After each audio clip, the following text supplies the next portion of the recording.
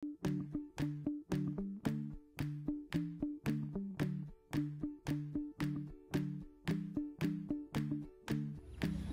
Assalamualaikum. Mami pagi-pagi buta hari ni dah bangun sebab hari ni ada shoot untuk Rasa Nostalgia Ramadan. Dia akan ditayangkan pada bulan Ramadan nanti. Tengok apa yang Mami akan masak. Lauk-lauk kampung je untuk buka puasa. Ni favourite Mami tau. You all boleh follow.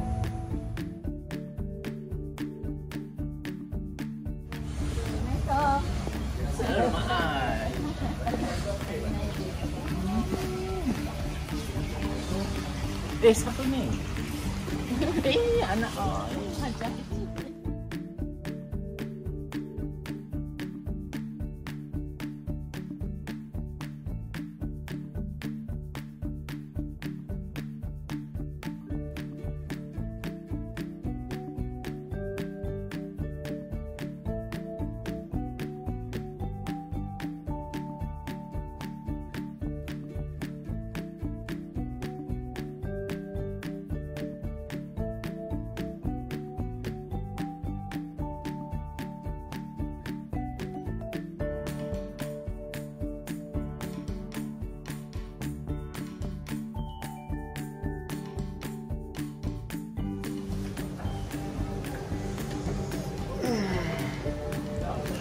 Hai.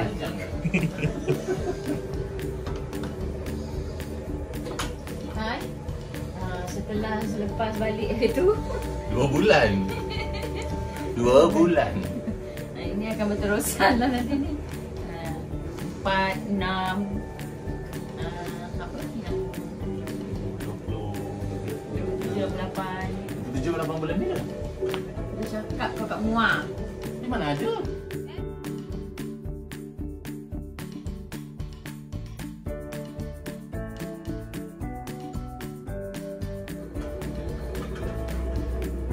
Dia dah dapat ke macam naga sari je. Dapat kan?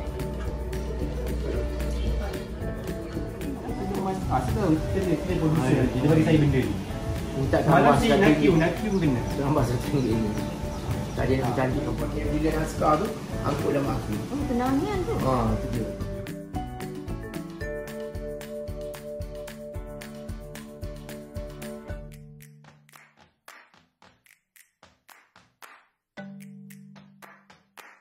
Kalau macam tu okey. Dia kena sini kan, tak nampak kan? Yang ni untuk Ramadan, lepas tu raya dia pula. So ada 2.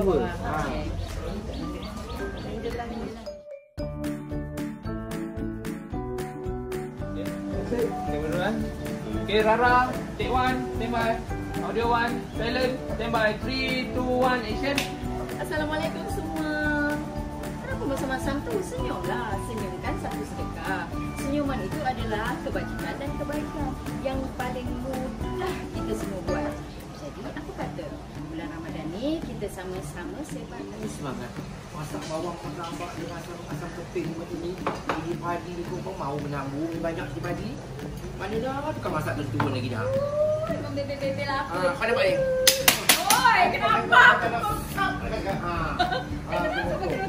Habis lagi kau buat aku. Kita lah Ramadan tak faham nak berbual begitu. Oh, tu tak mungkin. Nampak je rambutan tu. Okey, penonton, kita kembali semula ke Rasa nostalgia Ramadan kita ke dapur bersama Chefwan dan tetamu istimewa kita, of course, Mas Jayu. Terima kasih. Kau perasan tak? Tiap-tiap kali kalau rancangan saya mesti ada Mas Jayu. Ya kan? Ada. Sebenarnya kan resepi hitam ni bukan saja kita orang Itali pun buat dalam pasta dia. Ya, dia call the black ink. Ya, Pasta tu black ink, kita memasukkan tengok pula. Kalau katakan kita tak hilangkan amis bau apa semua, I selalu letak asam limau sikit, letak tepung, cuci bersih. Tapi kalau buat fresh tak adalah bau amis dia. Tapi sekira lah. So apa nak buat dulu ni? Memang bantu dulu. Okey. Mesin. Apa hilang? Tok Cik, kita ni nak tolong kita kena blender sedikit bawang untuk bagi dia lebih rasa. Sedikit banyak mana? Untuk mula aku tengok macam kilo bawang banyak. 4 biji sebenarnya. Saya memang suka pakai bawang banyak. Lebih manis. Ni untuk bagi rasa dia kena blender. Bulan Ramadan ni siapa yang nak sikit-sikit lah kan, siapa yang nak banyak-banyak. Mudah dah. Buat sangat buat Bagus banget, bagus banget. Dan itu kita blender. Kita blend kan. Puas gula lemak cili padi. Betul. Itu tak simple gula lemak cili padi. Tapi sebenarnya kalau bulan puasa Kita dengan suka Ramadan, makan bening, masak bening-bening. kari kan kita suka. Kita masak macam tu. Very simple. Tak menggigit. Rapi.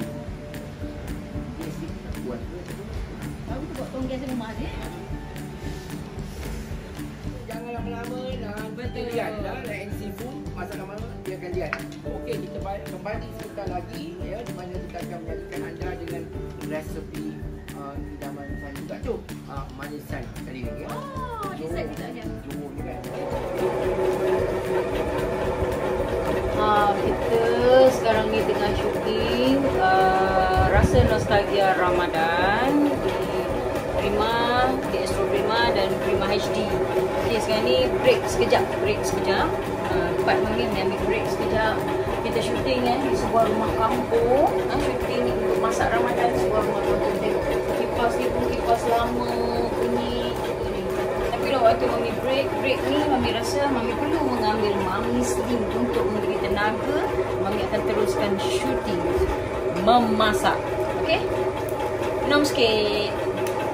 Bismillahirrahmanirrahim. Ya Allah, saya kejap lapang.